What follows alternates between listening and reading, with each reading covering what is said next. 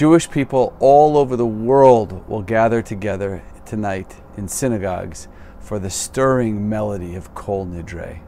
It's something that we all remember from our childhood. It's the biggest moment of the year. Imagine a group of rabbis sitting down and trying to decide, we have a captive audience, one night of the year where we know the whole Jewish world is listening. What should we utilize that hour for? How should we maximize that time? Well, you might come up with a lot of ideas. It'd be an interesting thing to discuss at your Shabbat table. But one thing's almost certain. I doubt any one of you would say, hey, I got it.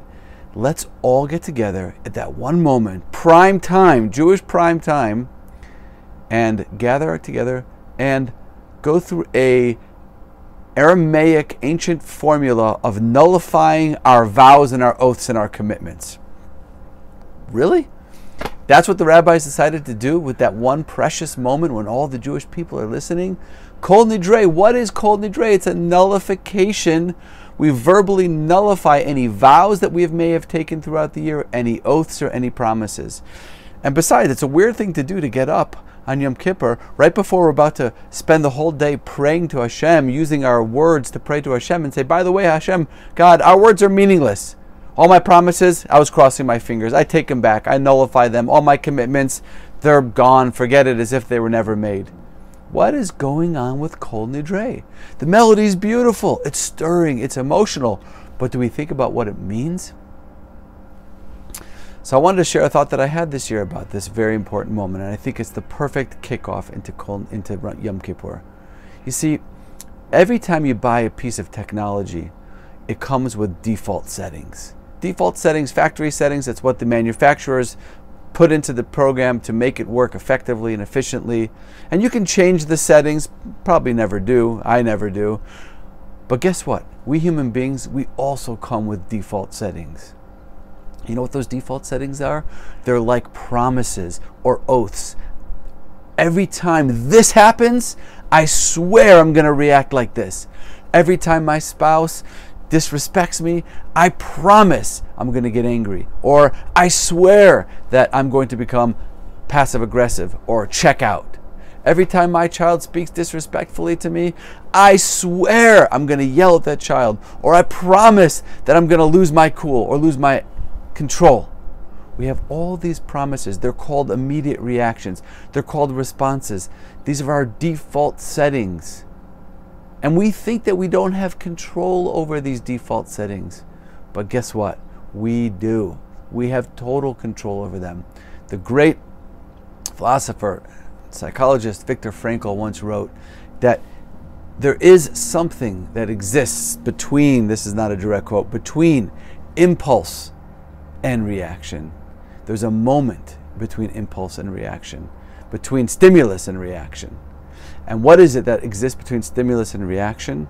It's that moment of choice. It's that moment where we can decide how we want to react to a situation. And that moment is where our strength, our free will, and our great humanness exists.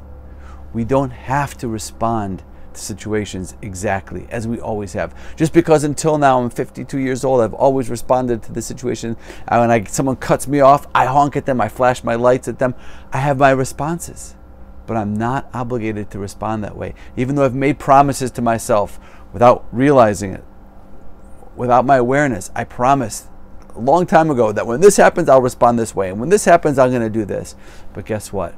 We stand up on Yom Kippur as we're going deep into the period, the final moments of tshuva, and we nullify our vows and we remove those commitments and those promises that we made to ourselves, that I have to be like this and I'm going to be like this. We liberate ourselves. We are freeing ourselves from all of the default settings that we carry around with us. And then we can go into Yom Kippur, and then we can do tshuva, and then we can work on the things that we want to work on and come out different human beings.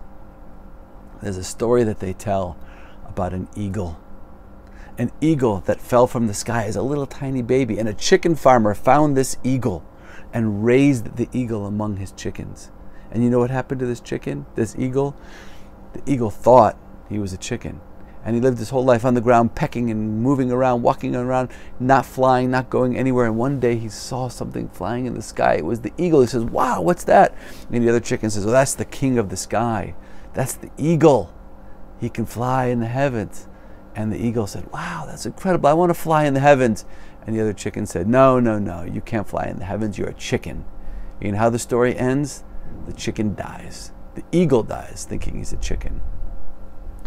My friends, my dear, dear friends, part of our community, together we want to soar like an eagle. We want to soar to the heavens. We want to reach our potential. Sometimes we get stuck thinking that we're chickens, but we're not chickens. We're eagles. We have infinite potential within us. And we got to take that potential and nullify all those things and release ourselves of all those false vows and commitments that hold us back, and become the people that we have the potential to be. And that's what Kol Nidrei is all about. Now go and enjoy and take advantage of it. And I'm wishing everybody a Gemar Tov. You should be signed and sealed in the book of life. Shana Tova.